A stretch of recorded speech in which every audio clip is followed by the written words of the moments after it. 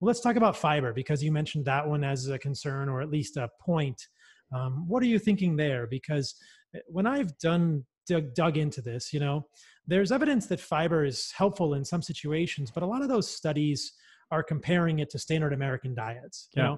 and so it's always the question, what is fiber compared to? And as you know, there are studies showing that the removal of fiber can improve idiopathic constipation. And I've talked about this many times in the past, diverticulosis, cancer. There's really not a whole lot of evidence here that fiber is beneficial. So people talk about the microbiome, but perhaps I jumped the gun there.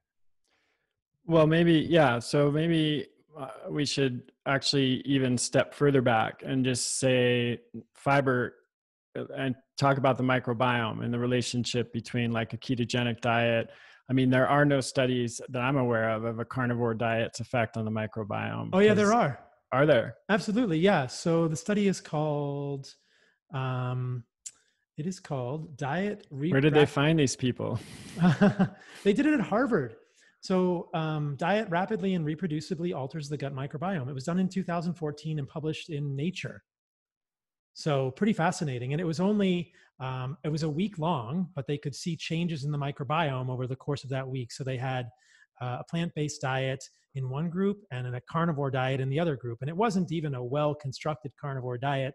I don't know what the methionine glycine ratio was. I don't actually know how much collagen they were getting. As I've talked about in the past, it looks like animal collagen, and we know certainly animal protein can be fermented into short chain fatty acids that can serve as fuel for the colonic epithelial cells. So yeah, they had the limitations of the study are that it were only a week, but they show no decline in alpha diversity in the carnivore group.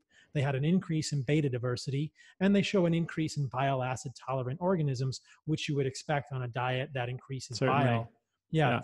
And so they make the statement in the book that in the study that it seems plausible that the human microbiome can shift based on patterns when humans are having to rely on what they call fallback foods. And I appreciated that because I think of plants as fallback foods too.